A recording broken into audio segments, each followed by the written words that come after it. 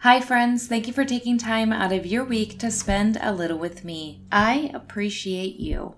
This week we're discussing the unresolved case of Jessica Johnson. I don't want to say much because I want the audience to formulate their own opinions about the circumstances surrounding her death. So please join me as we remember Jessica Johnson.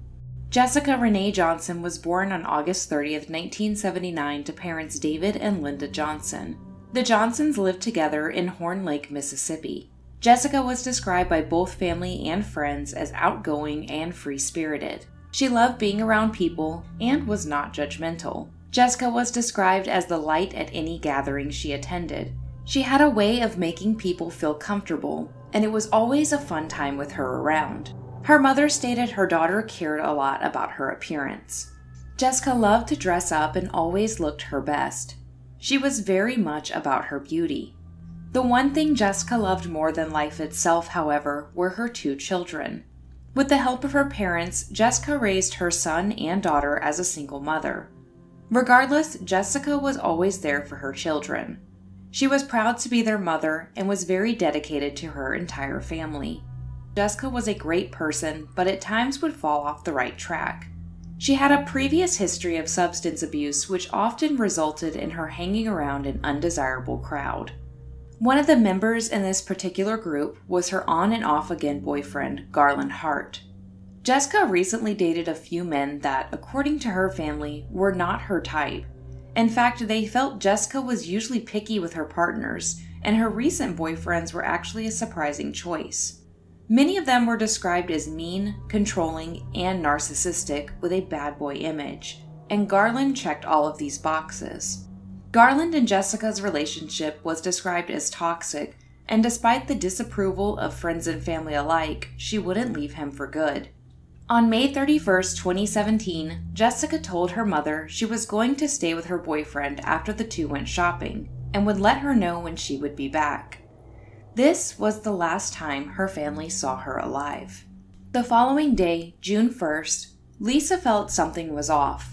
After texting Jessica and receiving no response, she grew worried, since it was very uncharacteristic of Jessica to not even let her know she was okay. In fact, Lisa claimed Jessica was so great about checking in with her that she would often send her her location on her phone, but this day was radio silent. The truth wouldn't be known until the next morning. Approximately 10 a.m. on Friday, June 2nd, 2017, a mail carrier on her usual route stumbled upon the 37-year-old woman's body hidden in the tall grass. Jessica was found resting on her knees against a mailbox. A pair of shoelaces were tied in a makeshift noose, which was then looped around her neck and tied around the mailbox post. The mail carrier called for help, and police arrived on the scene. At first glance, police ruled Jessica had taken her own life. On the ground between her legs sat her half-open purse. Several steps from the body were her unlaced shoes.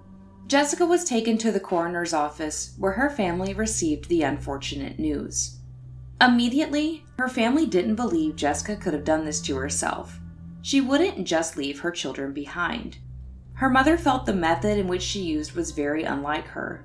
Linda felt if Jessica did do this, it would have been a gentler approach by using Xanax, her drug of choice. She also stated Jessica wouldn't have put herself on display without making sure she looked her best before doing so.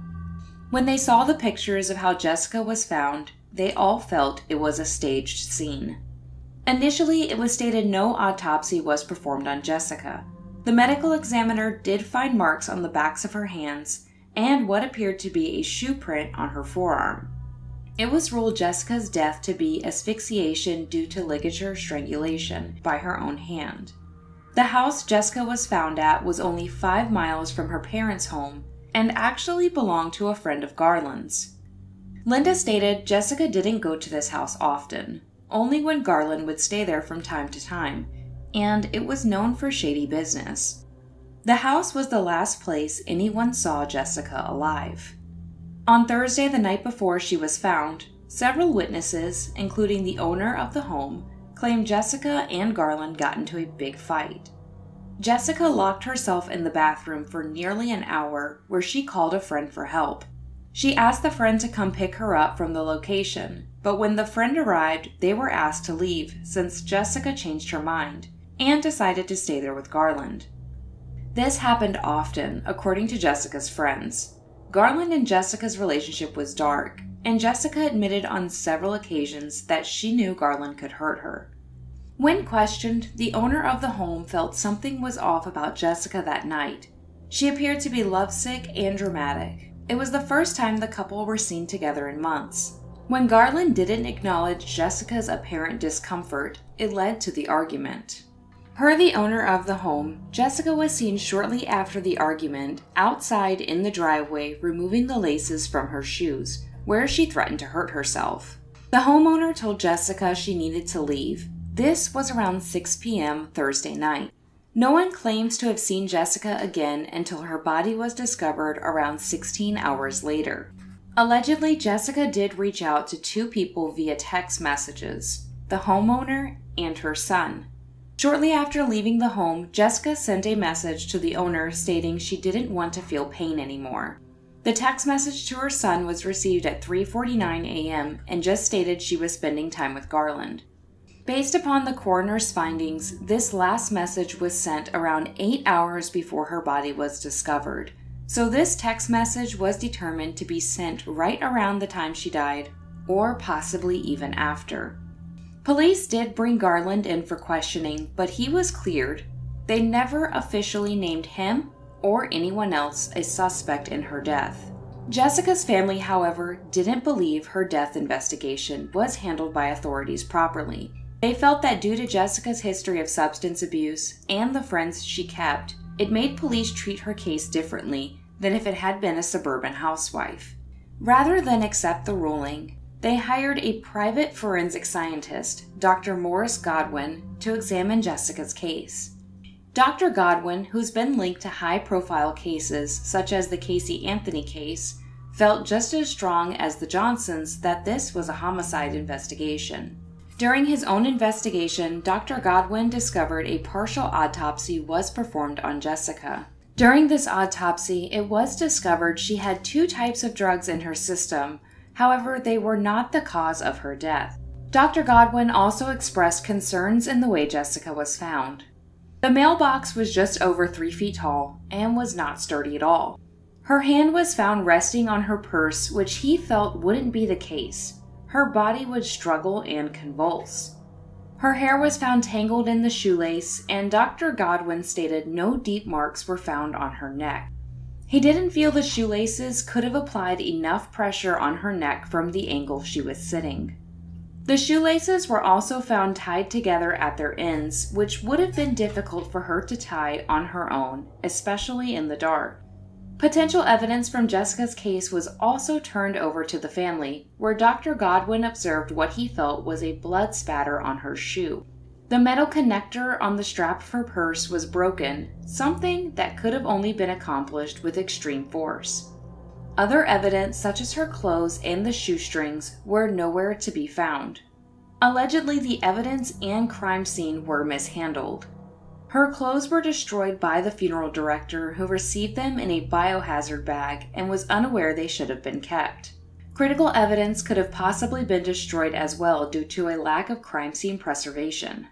Everyone who viewed the area her body was found were confused since there were plenty of low-lying trees for her to use. Why a mailbox that wasn't sturdy?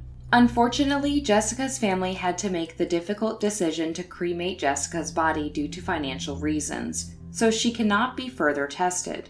They also felt the police were certain they had everything needed to investigate. It was also discovered that not all of the neighbors were questioned about Jessica, and the home she was found at had a camera facing the mailbox.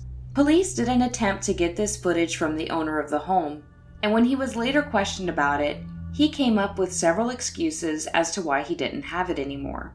The family were also unable to access Jessica's cell phone.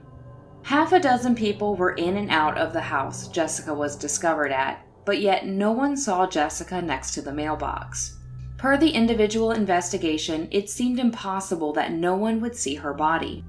Dr. Godwin fully believes that Jessica was murdered somewhere else and later tied to the mailbox. The homeowner doesn't believe Garland is responsible, but Linda felt differently. She feels he knows more than what he is telling.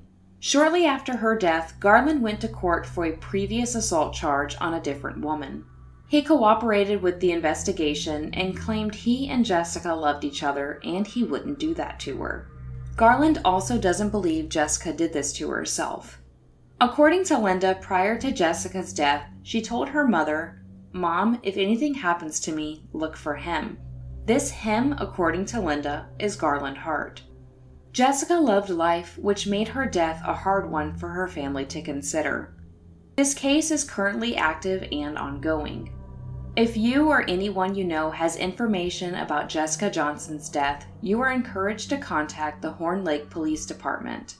I'll have the number on the screen and also in the description of the video. Her family wants answers.